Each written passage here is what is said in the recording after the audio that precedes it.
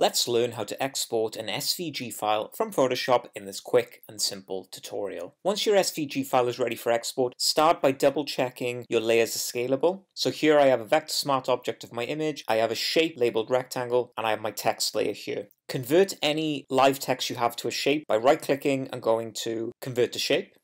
Once you're ready to export, come to Photoshop Preferences on Mac or File Preferences on Windows, and under Preferences go to Export. In the export option, check the Use Legacy Export As box and press OK.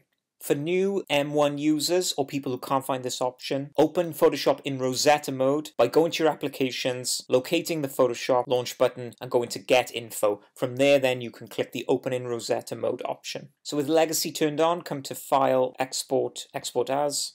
Under File Format, you can now select SVG. You can leave those options as they are and then come to your Export option. Select where you'd like to save the SVG file, so I'm going to save it to my images folder, set your name and simply click save.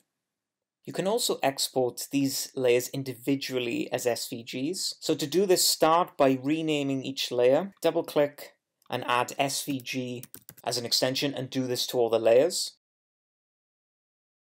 Once renamed, come to File, Generate and make sure Image Assets is turned on, and then we're going to go to File, Save As.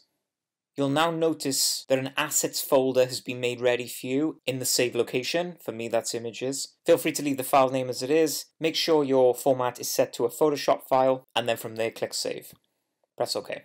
And now if I locate all my saved files in my images folder, you can see I've got my original fully saved SVG file. I've then got my Photoshop file, but then if I click in my folder Assets, I've now got the 3 individual files saved as SVGs.